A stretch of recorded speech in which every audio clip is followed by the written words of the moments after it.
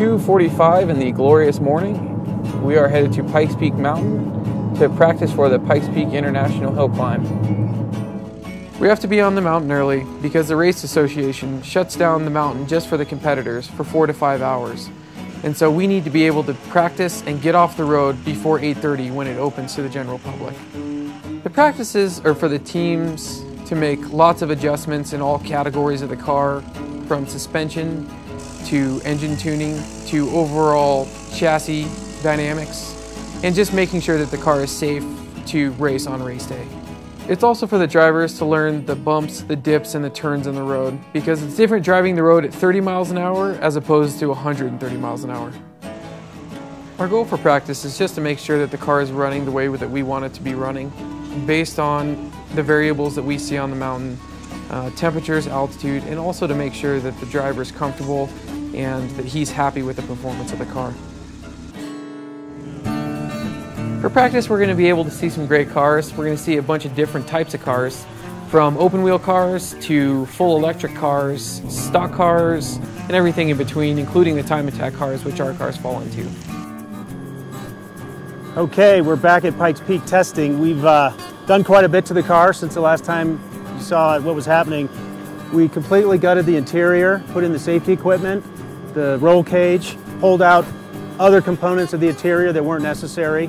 We've also put in a communication system, so I'm able to talk to the pits when I'm up on the mountain. You know, removed all the airbags, which is mandatory for a safety reason. Fire extinguisher, which is handheld. You don't have to have a full fire system. Here we are at Pikes Peak practice. We've got the access port rigged up, ready to log every single run we make. This car is currently running a Stage 2 OTS map with added ignition timing for the 100 octane that we're running. We're going to send David up the mountain. I'm going to log everything he does. When he comes back down, we'll make changes, reflash it if necessary, and send him on his way.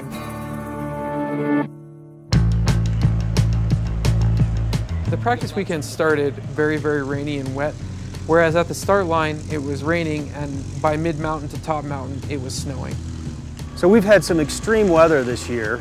We've had a tremendous amount of precipitation that's predicted to continue all the way through the summer. So we're anticipating a rainy race in the afternoon if we don't leave early.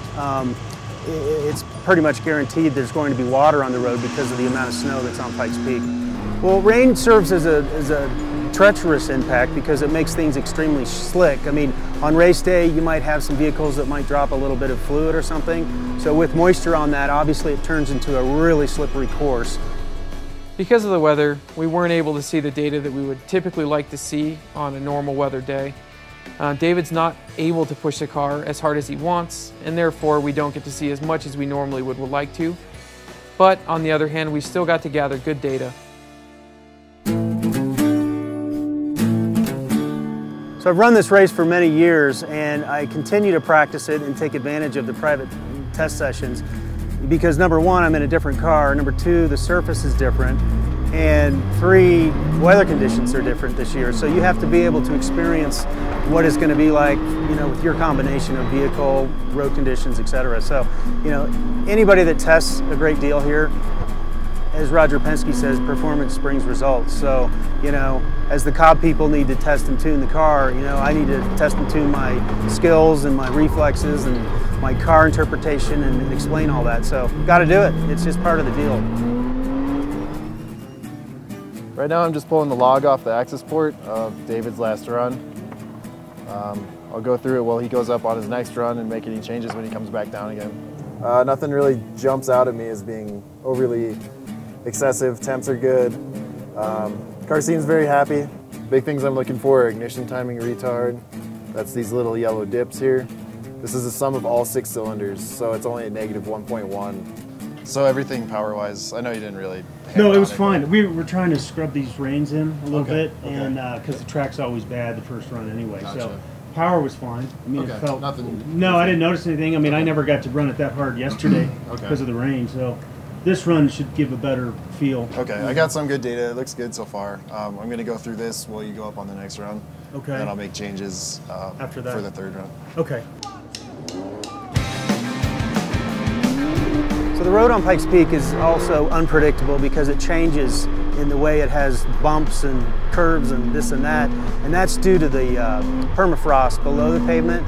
So it melts, maybe within a week, obviously by the sun hitting the black tarmac, and can actually make the asphalt move up and down. So the bump last week might not be there, but there might be 2 new ones. So, you need to drive it a lot to truly understand it, and every year it's different. David just finished his second run here, so I just am pulling the data log off of that run. I didn't change anything from the first run. This run was a little bit more aggressive, so the data should be a little bit better.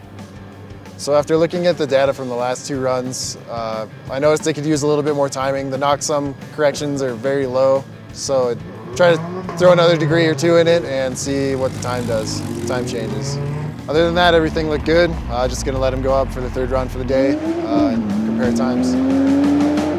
So how'd everything go today? Everything looks good. The AP data logging worked great. Very little timing corrections. Car seems very happy, driver's very happy.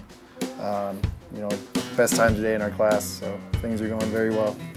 Awesome, yeah. David said the car's running really well, so, I think it's a great calibration for the race. So after our first day of testing, second day, actually, we're very happy with the car. I mean, the COBB has done a fantastic job tuning it.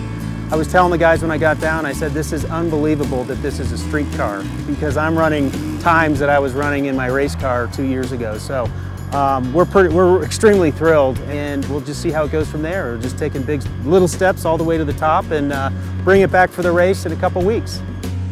We're very happy with the results from this weekend's practice. The calibration that we tested in Pueblo a few weeks ago performed as we expected, and we only had to make a few minor adjustments, like timing changes. There's been a lot of development to get this calibration to work as well as it does. It's been tested all the way from sea level to 14,000 feet, and now all that's left is to run the race.